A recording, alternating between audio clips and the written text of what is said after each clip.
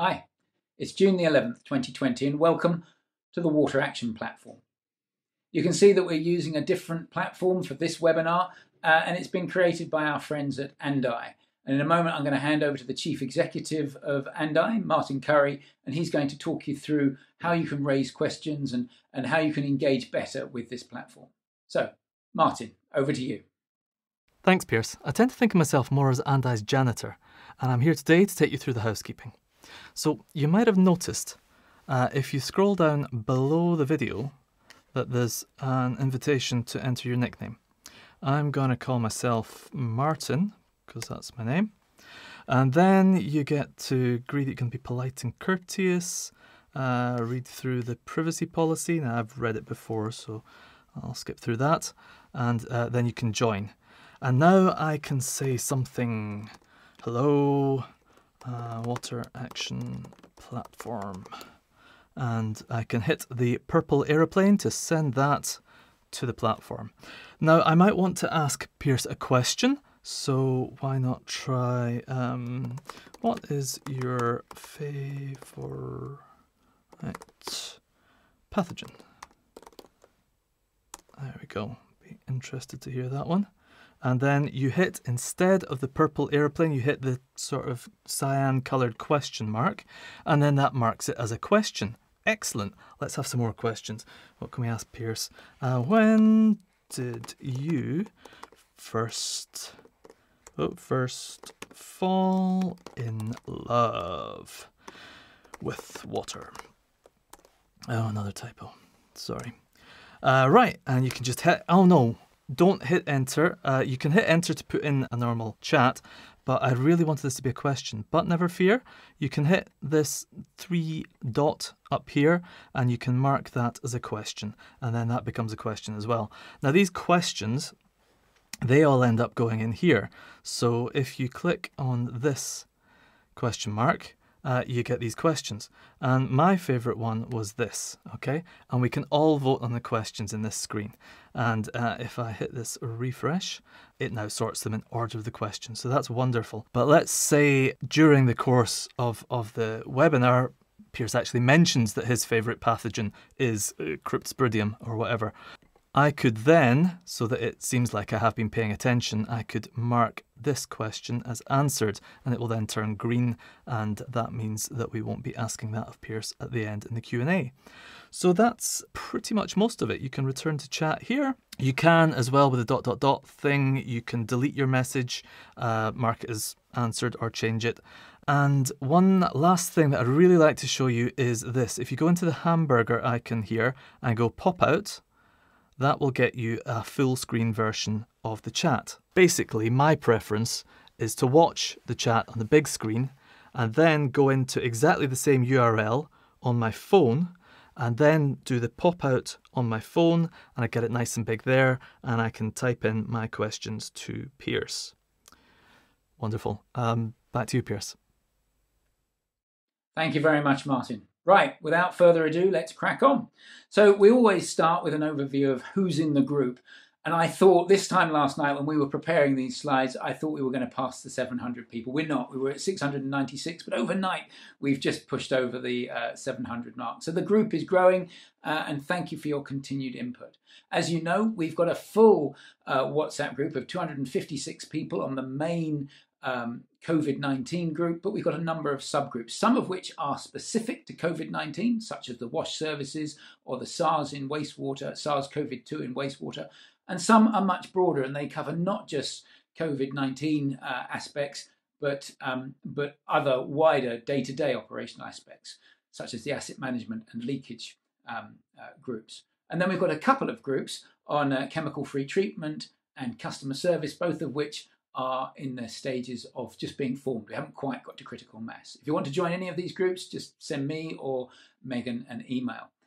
Now, I'd like to give a little advert for what we're going to talk about a little later when at the end, halfway through this presentation, I'm going to talk a bit more about the SARS-CoV 2 in wastewater group, because we've got some particularly exciting news there. Last week, you might recall, we talked about how there was a desperate need to find the dose response relationship for the RNA in sewage so that we could better interpret the data that's being produced and understand whether if we see a concentration of X of RNA, what that translates to in terms of the population, the local community who are infected. But we can't do that without this dose relationship curve. We've got some news on that, which I'll share with you a little bit later. We've also got some more worrying news around the vector transmission potential of sewage, and I'll give you an update on that too. But we like to start with an infographic, and I thought I'd share this little infographic. It was one around the benefits of working from home, and you can see here a survey that shows that most people love the flexibility benefit from working from home, but they're not so sure, if you flick on the disbenefits, they're not so sure about the fact that there's a blurred line between when you're at work and when you're at home. And I hope if that's a description of you, you're managing to sort it properly. There is a lot more data from that particular survey, and the information is on the slide deck, so you'll get to see that if you look at the slides later. The agenda for the next 20 minutes or so is I'm going to cover the highlights of the week. I'm going to jump through the first 3 items very quickly, which is a case study of Puerto Rico, the 5 rules for how to live in a post-COVID-19 world, and some of the opportunities for looking at different service models. And then I want to spend a little bit more time talking about a broad range of topics which I've captured under the what's the role of a modern water utility in a post-COVID-19 world. And then secondly, we'll cover off talking about the Tsarkoe V2 in wastewater, as I've just mentioned. And then at the very end, some people have asked me to repeat some of the 12 highlights from the last 12 months, last 12 weeks, and so I'll cover that as well. So if we start with the case study from Puerto Rico, well, the work that's presented here has basically come from RCAP, the Rural Community Assistance Partnership, who did a survey. They actually did a survey across all of North America, but it included Puerto Rico. And they were particularly looking at rural communities. And the reason I flagged it is because of all the responses in Puerto Rico, none of those communities, and there were many of them, 20 plus, none of them served anything more than 500 people. And actually, the great majority of them, all but 2, identified that actually they got real problems with their financial viability over the coming months. And the reason this is important is because for most of us, we have a neighbouring utility. If we were a small utility, we've got a neighbouring utility that's maybe big enough to support us if we get into trouble. And in Puerto Rico, I think this shines a light on the fact of the fragility of that particular water and sanitation system. And you can see from this graphic, this is Puerto Rico, there's the dots showing who's responded. Only 2 are green. Everyone else either hasn't got the data or knows that they've got problems. That's the case study on Puerto Rico. I said I'd share with you the 5 rules for a safer world post-COVID-19. And this is work shared by SIWI, done in partnership with UNICEF. And what I liked about this, and there's lots of rules that have been shared over the last few months, what I liked about these was that they were particularly practical and they were both short and medium term. So if we look at them, they've got the broad statement that we'd all agree with on raise public awareness about public hygiene, hand hygiene. But actually them saying, don't just repeat the message of wash your hands. Look at some behavioural research that's been going on, behavioural change research, and use that information to make sure that your messages are particularly pertinent and heard. They also talk about strengthening infection and infection prevention and control. And the point they make there is that this is about providing uninterrupted service.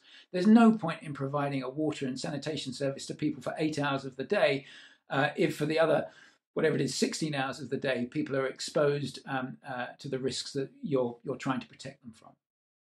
The other rules they've got guarantee that everyone has access to a minimum level of water and sanitation. And the point they make there is this means keeping the public toilets open. Again, there's no point in providing water to people to wash their hands if actually they can't defecate in clean environments. And then, of course, there's the ensuring the continuity and safety of water and sanitation services. And that last one, providing practical and financial support to water utilities, which I'm sure everybody on this webinar that will resonate with them. Moving on to the next thing, which was around what does this pandemic mean in terms of service operations and different types of models for how people are going to operate in the future. Well, many municipalities are struggling to provide their water services, in particular to informal settlements, shanty towns and slums. And what we're seeing is a surge of new types of provisions, new services. And there's a few listed on this slide of Wonder Kid and City Taps, who've got smart prepay meters that will provide water to some of these communities. Sanergy is actually on the sanitation side. They've got containerized solutions which provide distributed wastewater services to these communities where they take the waste, and I love this, they actually take the waste, treat it centrally, and then convert it into not just a fertilizer, but also an insect-based animal feed, which is more than many developed countries do. And then we find ourselves also, this pandemic is driving us towards embracing more digital solutions. And so Drinkwell, which is a social enterprise, they're working in Dakar with the local water utility, and they've essentially developed water ATMs, places where people can go and access water, and importantly here, they can access water at utility prices, because the local water vendors are often charging 10 to 15 times more than you would get if you were getting water from a pipe supply. So the very poorest people in society are in the end paying much more for their water than those who can afford to have a pipe supply. Now we move to the bigger issue that I wanted to cover. And as I said earlier, we've taken a lot of the chat that's been happening this last week and blended it together into this general thesis of what's the role of a modern water utility in a post-COVID world. And I start with this research here from Professor Colin McFarlane from Durham University. And he's wrote a really good paper where he's asked the question, who are we designing our cities to serve? Because he's flagged up that actually the people who are suffering most from this pandemic are those who are living in the most dense populated areas. And he cites New York, where you can see the highest number of cases per capita are in the areas of New York where they have the lowest incomes and the largest households, where there's the greatest density of people living. He also uses the examples in Birmingham. Here in the UK, we've got the same thing. 70% more cases are happening in those areas where there's dense populations living. However, he then flags up and says, it is an oversimplification to say that high population density is what's driving the more people to suffer from this disease. Because we've got many examples, Singapore, Taipei, Hong Kong, where cities are hugely densely populated, but actually they're not suffering in the same way that we're seeing in some of these other areas. And the problem, he says, is not the high density of population, but it's the imbalance between good quality urban provisions, things such as housing, water utilities, infrastructure, and the population density. And he calls this the sort of population index that we're seeing, and that the poorer neighbourhoods are suffering because of the infrastructure that's around them. Now, my point here is that when we started this pandemic, governments told us that this pandemic was going to be, it didn't differentiate. And what we're seeing is that it does discriminate. The poorest people in society are suffering much more than the people who are wealthier and able to not be exposed to the vectors that cause the transmission. And this has direct implications to water utilities and how we operate. So just building on this sort of little thesis, I mentioned at the beginning with the Puerto Rico trial that some of the stuff that's been going on, the surveys have been going on in North America. Now, as well as looking at Puerto Rico, they looked at over 1,000 communities across all of North America, 49 states. I'm assuming they didn't use Alaska, and including some of the tribal states. And actually what they've shown there is that 30% of those communities will not be able to survive. 30% of the utilities there will not be able to survive if the current conditions last for more than 3, 4, 5 months more. They also, and this is the really terrifying bit, was that 43% of those communities are basically reliant upon one person to maintain and keep their water and sanitation services running. And that there's a growing concern that what happens if that person falls ill? This again comes down to the fragility of these particular ecosystems, these particular communities, and the water services that are being provided to them. Now, if we move on, Rachel Cooper at the University of Birmingham has written a spectacular paper covering the issues of COVID-19 on the urban poor, not the rural poor, the urban poor. Now, all I've done here is I've picked out 4 of the key messages that she's putting because I thought they were particularly relevant to this discussion. First of all, she says that the poor service provision prior to or during a crisis will directly impact a customer's willingness to pay. And she cites the example of what happened in South Africa in 2018 with the drought there. The city of Cape Town tried to impose a drought levy and it was rejected by the public because they just didn't feel they'd been getting good enough service. And actually what's then happened is tariffs have gone up threefold in order to recover the costs that were lost there. Secondly, she makes the point that appropriate tariff structures, that's the key word, appropriate tariff structures can do two things. They can both support the poorest in society, but also enable a water utility to be financially viable. And their point here is that what you've really got to do is you've got to be clever in designing your tariffs. You've got to make it so that the richest people in society, and maybe some of the commercial clients, are cross-subsidizing some of the poorest, because otherwise the system becomes broken.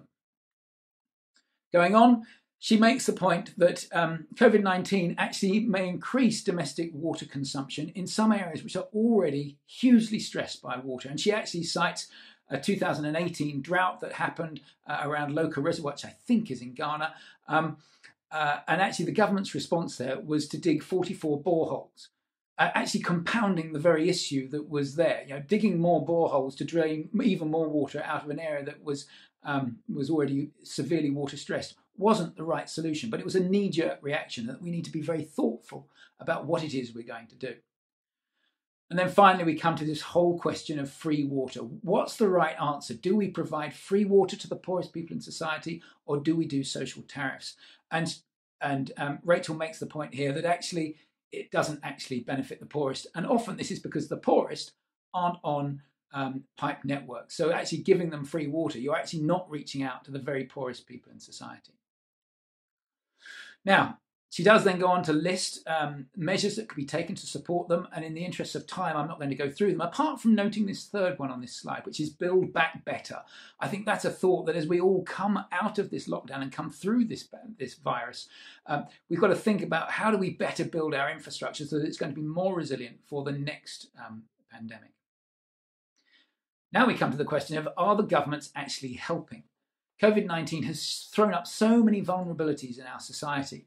And as governments do everything they can to flatten that curve, what we've got is people into lockdown. And that's resulting in, as you can see here, the IMF showing that 90% of countries they expect will go into pretty severe negative GDP growth.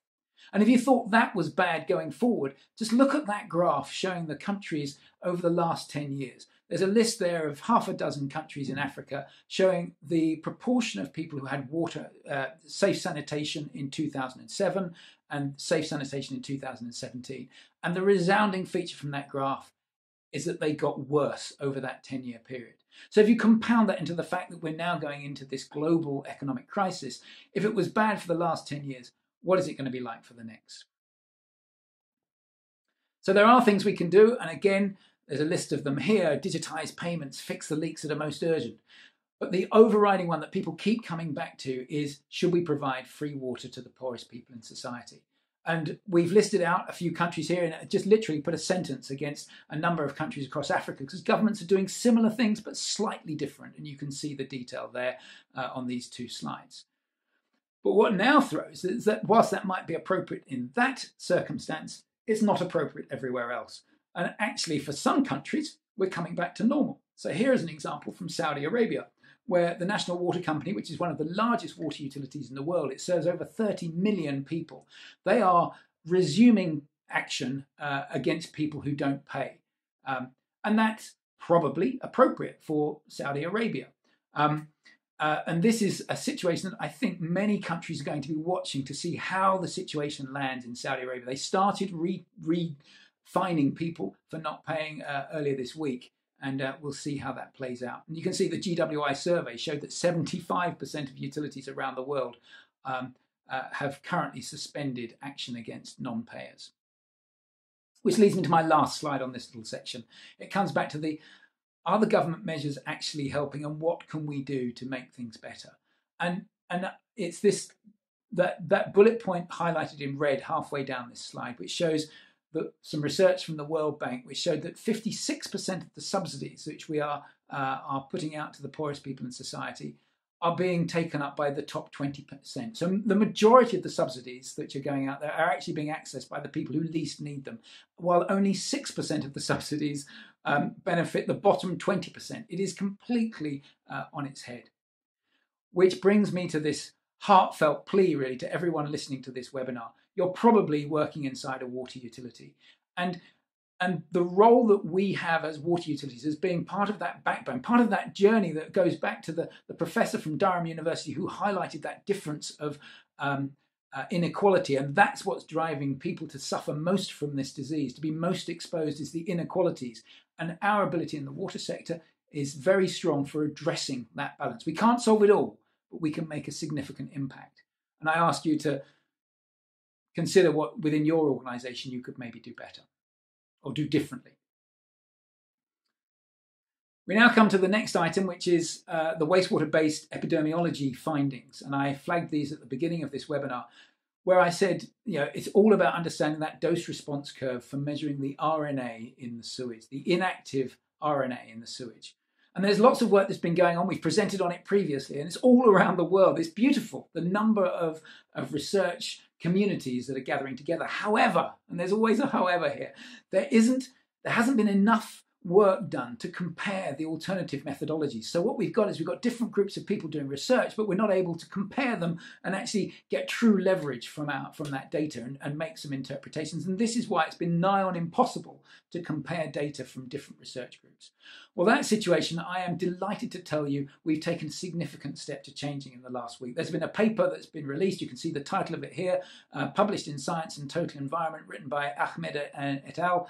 And this is an evaluation of 7 different types of wastewater, 7 different types methodologies for concentrating or for calculating the RNA in wastewater. And they've been using something called the murine hepatitis virus, MHV, which is a great surrogate. They've been able to prove that this is a great surrogate for the Tsarkoe V2 virus.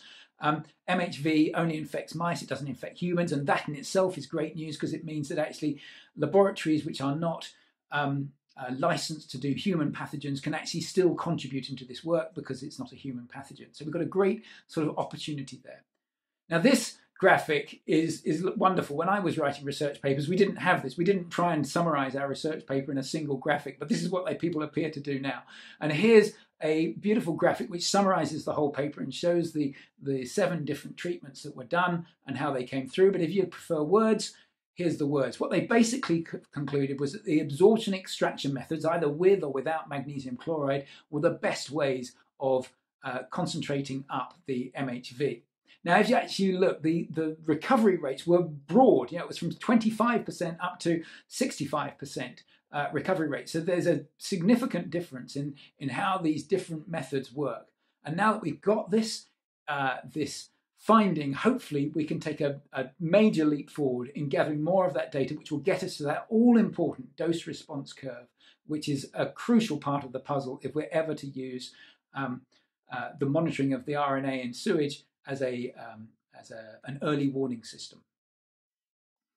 However, this leads on to a bit of less good news, which is we have been saying from the very beginning, there's been talk around, is sewage a transmission risk for the virus? And actually, we've said confidently that it is not the case, that there is not a risk, because there's been no data showing that fecal-oral transmission. Apart from the last couple of weeks, there's been murmurs, whispers, a few experts saying, well, maybe the viral load in the environment's increased to a level that perhaps there's an aerosolized risk. But there has been no hard data. And then this week, a paper was circulated. It has not yet been peer-reviewed. It's come from some researchers in Bangladesh working in collaboration with researchers in Australia. And they've considered reclaimed wastewater and raw sewage, and they've come to this very bold statement. They've said the novel SARS-CoV-2 virus is now perceived as an enteric pathogen and has been found to remain stable in wastewater for days. Now that statement is incredibly dangerous. If it is true, it's incredibly worrying. If it's not true, it's incredibly dangerous. So we took it upon ourselves to do some research into this, and we've actually spoken to a number of leading experts and flagged this paper with them and got their opinion. And it is our opinion that these statements are wrong and they are misleading. Now, just as the previous paper had a beautiful infographic summarizing its findings, This paper has an infographic I don't find beautiful. You can see here, you probably can't read the detail, but the red and the green, basically they've looked at grey water and they've looked at sewage. And where it's red, they're saying there's an issue, and where it's green, they're saying it's fine. Now, we believe that those two statements they made about there being enteric, that it's an enteric pathogen, and secondly, that it survives for days in sewage, are not true. SARS-CoV-2 is not generally perceived to be an enteric pathogen, and there is no evidence of a fecal-oral transmission risk that's been reported to date. And there is no direct evidence that the SARS-CoV-2 virions, this is the active part of the virus, those virions are not surviving inside sewage. The RNA does, but the RNA is inactive. It's the virions which we need to worry about. So why has there been a difference of opinion? Well, it's exactly as I've just said. We believe there's been a misunderstanding of that data. All of the papers, and we've published at least 10 we've talked about in previous webinars, have talked about the RNA and the virions, and this has not been picked up on this paper. So why am I flagging it here? Well, I'm flagging it here because we're all in a world where news like this can come back and be incredibly dangerous for us, and we need to be confident and clear about managing it. I don't think it's deliberate fake news. I suspect it's probably just a bit of, forgive me for saying it, bad science. And hopefully this paper, when it gets peer reviewed, will not be reviewed. But because of how papers are published nowadays, it is actually out there. It's in the public. And so we need to be aware of it. Finally, I was asked if I could share my 12 key takeaways from the past 3 months. And I've repeated them on this slide. I don't intend to go through them because you can read them. But someone did say to me, well, what's your favourite one from all of these? And we've covered lots of them around how you recycle PPE and what do you do with managing the shift workers. My favourite is actually the first one. It's around lockdown and around the need to act quickly. Timing is paramount. Make decisions, informed decisions, but make them quickly and don't cogitate. We've also, as I flick through these slides, you can see the other things that we've learned around the funding crisis that's coming. We've learned about the impact of technology. We've learned that you need to support your customers better. And we've particularly, that number 12 there, this whole work around SARS-CoV-2 as a potential early indicator for wastewater has been a phenomenally exciting area. Now, that brings me to the end of this webinar. I'd just like to say thank you to all our sponsors. As you know, the Water Action Platform, which is what the WhatsApp group has morphed into, it's open for all and it's free at the point of use. And the only reason we've been able to do that has been because of the generosity of these organisations who are sponsoring us. So thank you to them. Please, if you're interested in participating more, join us on any one of the subgroups that we've mentioned. We're going to hold another one of these webinars in 2 weeks' time, not in 1 week's time, it's in 2 weeks. So we're dropping them out to every fortnight. And for those of you who tried to log on to this morning's webinar, I apologise for some of the technical glitches that we experienced then. The reason we've just pre-recorded this isn't running live, this was pre-recorded about an hour before it's being shown, was to try and avoid some of those glitches. But I am online, and so if you type any questions online, I'm there and I will be able to respond directly to them. And of course, this video will be available afterwards for anyone who has a particular desire to watch it a second time. With that, I'd just like to wish you a great week, and I say please keep asking questions, please keep sharing, and please keep safe. Thank you.